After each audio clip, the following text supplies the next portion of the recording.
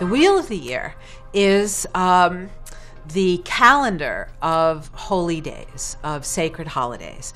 And they correspond with the 4 solar Earth days, cycles, and the 4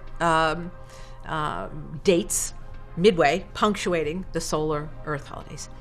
So traditionally in the Wiccan tradition, the Celtic Anglo, the New Year began at Samhain, which we know as Halloween, which was the day upon the mythos is that the goddess entered the underworld. The initiation begins, the descent begins. The harvest is over, and a number of the animals have had to be slaughtered because there's a concern about having enough to be able to get through the winter. And it's the moment where you enter the underworld, the dream time, and winter begins to come, and the earth starts to go to sleep, and things stop growing. 6 weeks later, we have the winter solstice, which is the shortest day and the longest night, and it is the night of mystery, the night of the womb, the night in which the great goddess gives birth to the sun, S-U-N. And the Christian calendar had to adapt itself and move the date of the birth of Christ to be proximal to the winter solstice because the old religion was hanging on and people wouldn't give it up.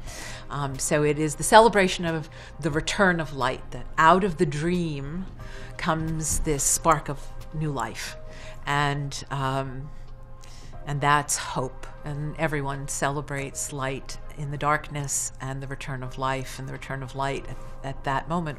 All the great religions have this in common because that's what's happening to the planet at the same time.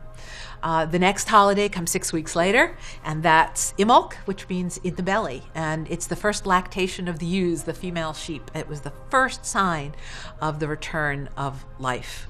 And it's typically celebrated, it was celebrated by the community coming together, sharing candles, food, laughter, songs, humor, because stores are getting low, everybody's got cabin fever, and the community comes together to rejoice and to celebrate the fact that spring is on its way, and we made it through the winter, and it's fabulous, it's wonderful, it's joyful, which is followed by another solar Earth holiday, which is the spring equinox, the vernal equinox, when the goddess emerges from the earth, those little green shoots that start to come up, the earth gets soft, the rains start to fall, and the goddess returns. Things start to grow again, and the green appears.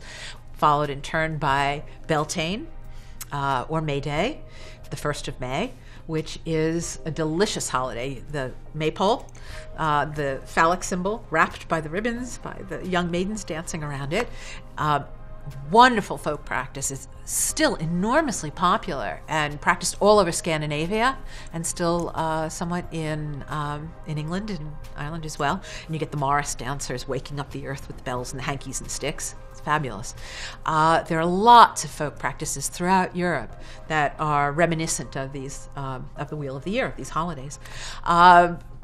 And I could go on with all of them. There are 8 of them in all. And essentially what they're reflecting is this dance between the sun and the earth as the sun, as the earth grows closer to the sun and warms up and life returns, and there's this erotic dance, and there's a whole mytho-poetic cycle that goes with it of the dance of the god and the goddess together as companions and lovers. And then the sun begins to wane as the earth moves away from the sun, and we move into the cycle full growth where the earth is very fertile and rich and producing all of the abundance that gets us through the winter. And then we have the harvests, Lunessa in early August, and then the autumnal equinox, usually September 21st. Followed by Samhain. The community comes together and celebrates. There's a mythological motif that goes along with this, in which we see ourselves and our own lives reflected. And then there are the mysteries of the earth that reveals itself as the sun goes into the seed, and the seed goes into the earth and rests and then returns again. So it's a cycle. It's the cycle of life. And it shows you the infinite, the sacred energy, infinitely recreating itself. We say the sun goes into the seed goes into the earth, and then returns again. And by celebrating and holding ritual, we bring our own lives into that harmony and work with that rhythm. And it enhances your ability to live a full life and a rich life.